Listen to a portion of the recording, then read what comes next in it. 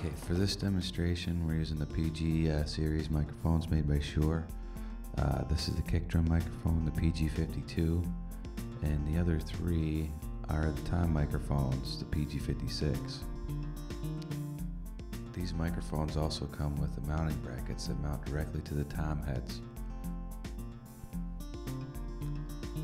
These brackets allow for easy access and to keep the microphone tucked out of the way and underneath the cymbals.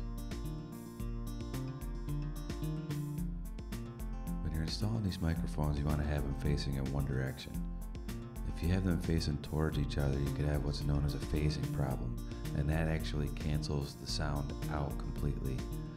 So it's kind of crucial to have them facing in one direction.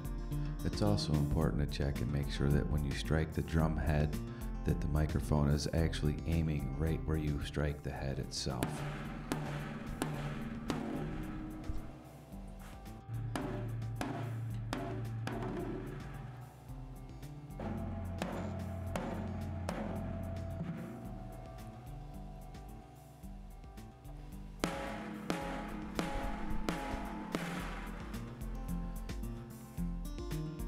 The kick drum microphone can be placed in various places.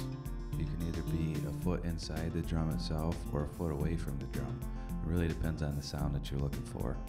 This also has a frequency range that's a lot larger at the lower end, specifically designed for that kick drum.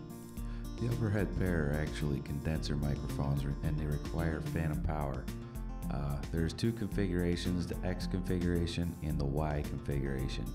These are the most commonly used.